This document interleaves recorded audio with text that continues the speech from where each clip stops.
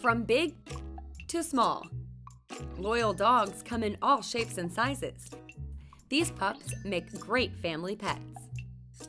Shetland Sheepdogs, or Shelties, are herding dogs. They need tasks to keep them from getting bored and to keep them out of trouble. They become incredibly protective of those they love and can be a bit standoffish with strangers. They also require daily brushing. Doberman Pinschers are by nature protective dogs. That's why you often see them as guard dogs.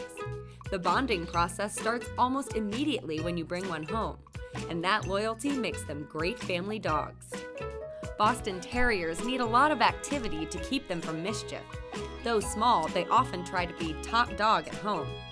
Boston Terriers are incredibly intelligent and need to be challenged.